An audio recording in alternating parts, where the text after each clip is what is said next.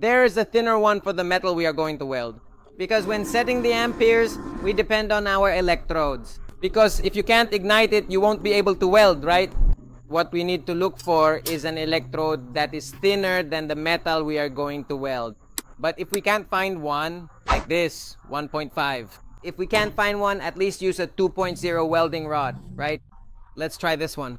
Here, this is the one that got a hole, my best friends. Let's flip it over. There, we set this to 2 millimeters, 40 amps, and we set it to DCEN, direct current electrode negative.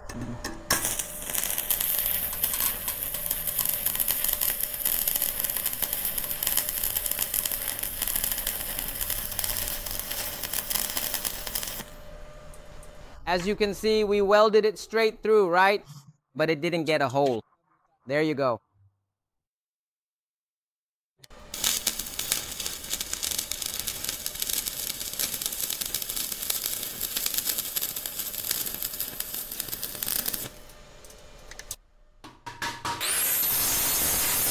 It was welded, right? So that's what I wanted to share with you this time, my best friends. If you haven't subscribed yet, please subscribe to our channel and also click the notification bell so you'll be updated on our upcoming videos.